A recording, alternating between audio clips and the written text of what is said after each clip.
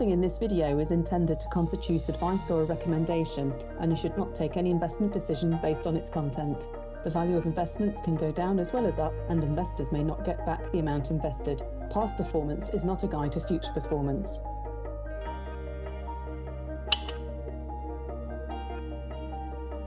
Hello and welcome to this Tilney investment series video featuring and focusing on ESG and some of the issues around ESG data and how we overcome them from an investment perspective. My name is Louie and I'm the lead portfolio manager of our sustainable managed portfolios. Today I'm joined by Jamie Jenkins, who is the co-head of global equities and the lead fund manager of the BMO Responsible Global Equity Fund. And I'm also joined by Chris Bowie, partner and portfolio manager of the Sustainable Short-Term Bond Fund at TwentyFour Asset Management. Thank you for joining us today. And to start the conversation, we're really going to start focusing on the ESG data. So Chris, could you please outline how you use ESG data in your investment process and how you overcome issues such as greenwashing? Thanks, Louis. Data is a key part of our process. We're really data-led because we have thousands of companies that could potentially be included in the portfolio. So we start by essentially doing a lot of screening, not just in terms of which sector they're in, but more than that, how they are changing their business to make them better, make them cleaner, make them greener. And therefore, we want to be along for that part of the journey. So we use data to help us form these opinions about which companies are doing the most on emissions, which are doing the most on the social side or the governance side. Where do we want to really back these companies? Where are they massively outperforming their peer group? Because we would expect to see the biggest fall in the cost of capital, potentially for those companies that are making the greatest transition. And therefore, we would like to invest in them to generate a capital gain on top of the yield that we might benefit from. The problem we have, and I'm sure we'll touch on this later, is all of the ESG databases that you can buy externally all work from a listed equity perspective. And we're credit investors, and really half of our credit world is from private companies or special purpose vehicles. So it can be very hard to get data for these companies. So a lot of the time we have to reach out to the company ourselves, we have to engage with them, gather the data, which is very time consuming. Then we have to think about it, and then we have to collate it and analyze it versus peers. So really 55% of the time, in fact, we're doing this primary data gathering ourselves. And it's taken us years to get this data together, in fact. Yeah, that's a really good point, Chris, particularly around the kind of the issues like you highlight with kind of fixed income availability of data. And Jamie, kind of how do you approach this from a global equity perspective? I know, obviously you've been focused on this area for a number of years now. Is there any of the kind of comments you recognise from Chris there? Yeah, I mean, I do. Good morning, everyone. And I do certainly recognise some of Chris's comments there. Of course, we're lucky in the sense that we are solely investing in public equity. So, the quality of data has immeasurably improved over particularly the last 5 years, and even the last 10. We have always acknowledged data integrity is an important part of our approach. And because of the slightly patchy quality of data going back 10 plus years, we've always had a dedicated in-house responsible investment team to help us as the specialist portfolio managers navigate our way through the data landscape. Now, of course, it's improving today, but increasingly our activities are taking us towards certain emerging market opportunities. There we see data quality degradation again. And certainly in the small and medium size market capitalization area, you also see a degradation in data quality. So it's important to, you have to do your own homework. We have a assembled body of expertise to help us as the PMs run the strategies. But the good news is the trajectory is improving, the data is improving, but it is important you can't just take it at face value still. You've got to do your own homework on it too. Yeah, thank you, Jamie. I could see Chris nodding along there as well as I was. So I think we all recognise the kind of journey and the evolution of the ESG data set and what's available, particularly from public listed companies, as you say.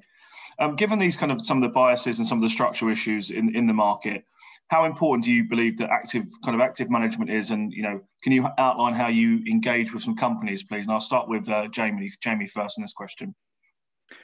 Yeah, thanks for the question, Louis. Look, engagement and active ownership has always been important to us. It's a key third pillar of our investment philosophy to avoid, to invest, and to improve. And of course, it's got a lot of focus in recent years. The idea that institutional investors should stand up and really deepen that dialogue with companies. We would observe that it does make a difference. We are seeking to invest in companies for a very long term horizon, and establishing a deeper dialogue with companies has always been our approach. And I think that approach is very much resonating with the market today. And I think it is leading to better quality of conversations with the companies we invest in. So, we think engagement is a very valid tool for improving the risk and return profile of the companies we invest in.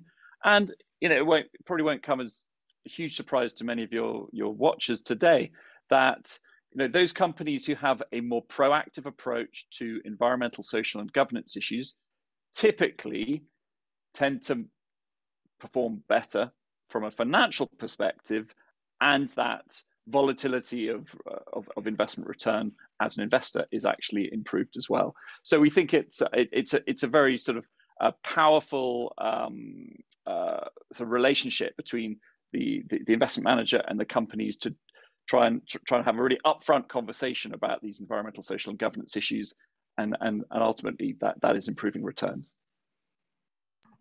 Yeah, and thank you, Jeremy. Is there any examples that you can provide, or to add a bit more colour in any kind of portfolio companies that you have found where kind of the active engagement has worked? Perhaps they didn't realise that they had to disclose certain information to investors. You mentioned emerging markets earlier. Is that an area where you're seeing better engagement coming forward out of company boards? Yeah, it certainly is an area. I mean, I maybe call out a couple of areas. I mean, since you mentioned emerging markets, we've had some very interesting conversations with HDFC Bank in India.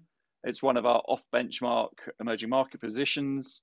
We're very optimistic about the long-run potential of that bank, providing access to financial services for a significant number of completely unbanked people in India. Through their advanced digital rollout of services, anybody with a mobile phone can now have access to their banking services. So we think there's a good story around that. But we've spoken to them particularly around their climate risk management in line with the climate-related financial disclosure regulation. So they're getting on board with that. And so, wherever companies are around the world, they are coming under the umbrella of these large, these conversations about global regulation, and emerging market companies with a leading position are also included in that conversation. Another example I'd give you is Kerry Group. So Kerry Group, the Irish listed food and ingredients maker. We've spoken to them a lot over the last 5+ years about that they're already pretty good in terms of what they're doing. We think they have a very positive role to play in terms of improving nutrition, in making food healthier, tastier, more natural.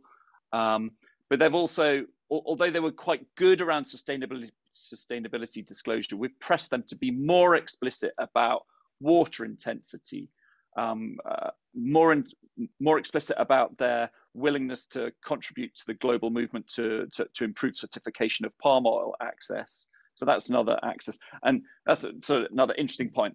And most recently, we've been pushing actually for them to think about divesting of their consumer foods business in the UK, which they actually announced recently. We're very optimistic about that.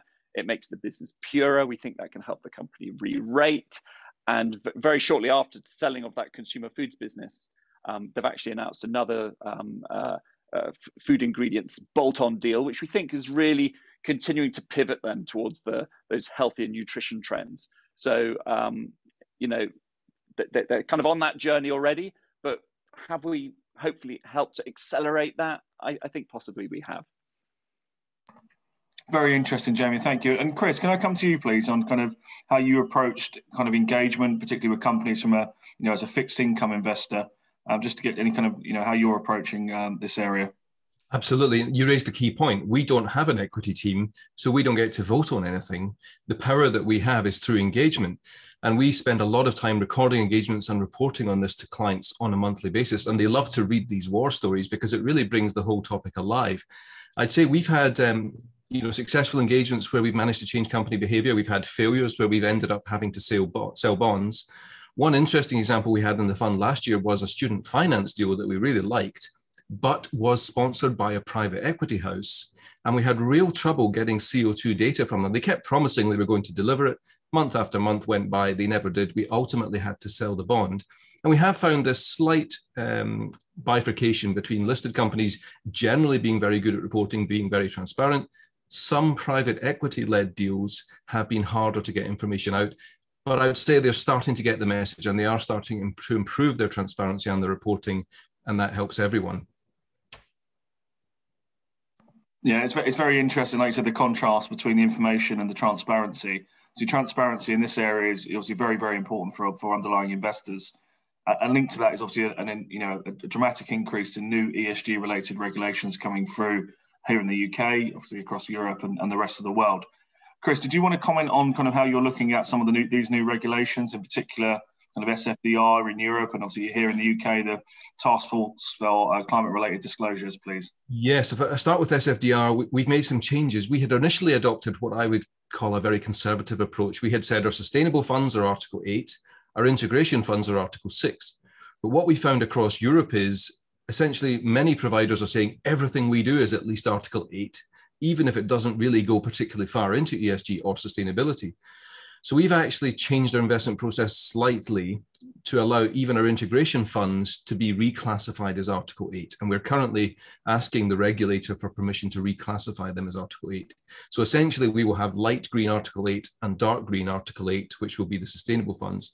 Perhaps there's an argument to be made that our sustainable fund range could be called Article 9. That's perhaps something we'll do next year, but for this year, it's about getting those Article 6 funds to be Article 8. When it comes to TCFD, in principle, it's something that we really want to support. The issue we have comes back to us poor old credit investors with the lack of data. And although we're already reporting a lot in terms of CO2 impact, the question we have is, what are the forward-looking indicators going to be? What data will they demand? And is that data even available for credit investors, given that half of our world is in private companies? So we need to see the detail before we can fully commit to it. In principle, we want to, but we can't sign up to something that is an open-ended question about reporting where we might not be able to get the data very easily. Thanks, Chris. And yeah, I recognise completely the comments, particularly around the principal adverse impact data of the SFDR regulations. And, even us at Tilney, that will have SFDR compliant funds, a sustainable fund. We're all managing and wrestling with these issues around data so we can disclose it, appropriately for the regulator before the next level of reporting. And Jamie, from a BMO perspective, how are you guys kind of approaching this? Well, I recognise some of Chris' comments about taking a relatively conservative approach. That's certainly our typical way of operating. So our responsible global equity strategy, we classified as an SFDR 8 fund initially. We're currently in the process of looking to take that up to probably a 9. We already have a SFDR 9 fund. It's called our SDG Engagement Global Equity Strategy, which is really explicitly using engagement objectives ex ante the investment decision. So basically, across our range of sustainable and responsible funds, we're going to use 8 as the kind of baseline. And for even the more advanced funds, we'll be going to a kind of 9. And we're very close to that already. But I just think, initially we wanted just to be very authentic, be very thoughtful about not over promoting the integrity of the funds. I think, now we understand the landscape a bit better. We feel that we can really get to that 9 level. So we're hoping that's going to be a nice sort of differentiator for some of the funds. We are convinced, or I am convinced, that the seeds of the next mis-selling scandal have well and truly been sown already. So I think it's right that practitioners should be cautious around this issue of greenwashing, not over promoting what they do, and so that's very much the approach that we're taking. On climate, we're trying to be proactive. We're trying to participate in the agenda.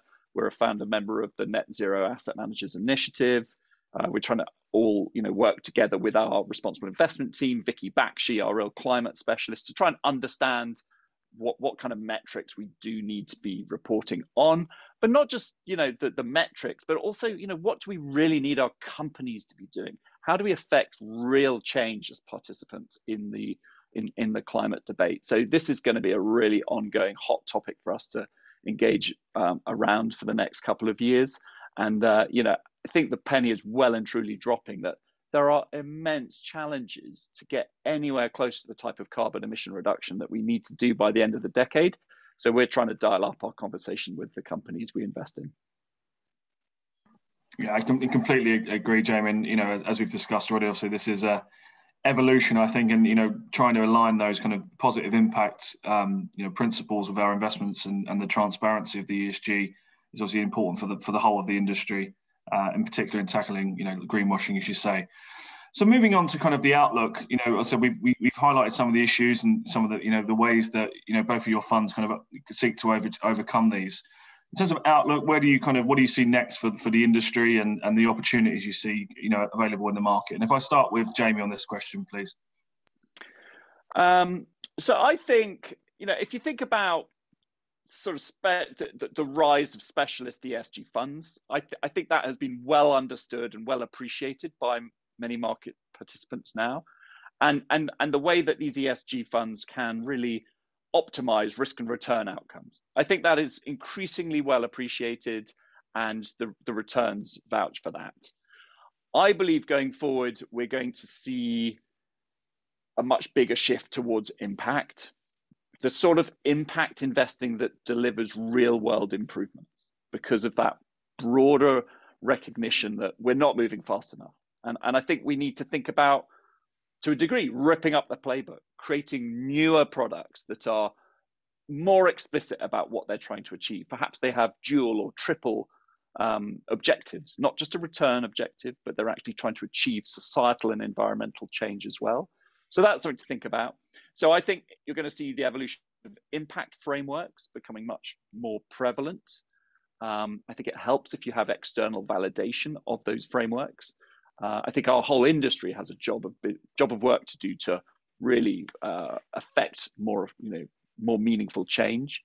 One of the ways which we're going to be doing it is by embedding more science-based initiatives into the investment we're working on. I think we have to have the scientists talking to the asset managers, talking to the companies more going forward. So we're looking, the science-based targets initiative, we're hugely supportive of that. We're looking for ways to really reinforce our research and our portfolio construction to better embed some of these aspects. So I think there's more intentionality, more transparency, and we've got to, I think asset owners and asset managers have got to keep thinking a bit differently. We've got to push the envelope here. That's what I think is going to be happening. Excellent, thank you. And as signatories of the principles of responsible investing at Tilney, we recognise these, and obviously, I know kind of both of your portfolios to an extent look to align with the United Nations Sustainable Development Goals. So I think you're completely right around frameworks and the direction of travel and the importance of some of those issues. And Chris, can I come to you, please, and see kind of how you're looking at the market now, particularly with that fixed income angle, and as a relatively newer fund in the kind of ESG space, sustainable space. Absolutely. So there's a massive weight of money argument, partly because of regulation, partly because of trends, that's going to continue driving investment into sustainable credit and government bonds as well. And I think we will continue to see a fall in the cost of capital. The interesting challenge will be what happens for those sectors, the sin sectors that are going to be negated here. Are they going to become private companies? The cost of capital is likely to rise, but ultimately those yields will be very attractive to a certain investor base. And the challenge we have with fixed income indices is those indices might struggle then to deal with these differing worlds. So I think we're going to see a continued growth of sustainable credit indices. We're going to see a continual growth of credit or ESG databases. And there is an interesting dynamic here. If we look at the correlation between ESG databases, it's very low compared to credit ratings.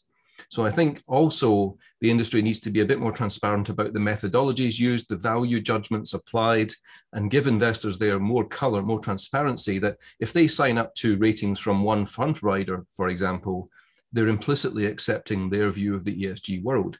And you do find some funny outcomes. You know, when we originally did the work, we found companies that scored particularly well in some databases didn't really chime with what we felt would be good ESG companies. Soft drink companies, for example, or cruise operators often scored very well. So I think end investors need to understand that if you adopt somebody's methodology, you might end up with holdings that you didn't expect.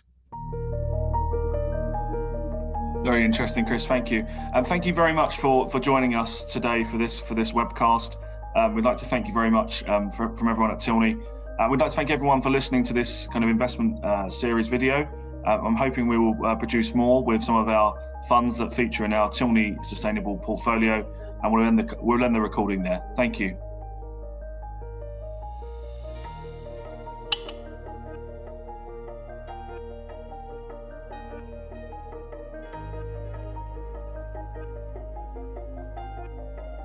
This video does not constitute advice nor recommendation relating to the acquisition or disposal of investments. No responsibility can be taken for any loss arising from action taken or refrained from on the basis of this video. Different funds carry varying levels of risk depending on the geographical region and industry sector in which they invest. You should make yourself aware of these specific risks prior to investing.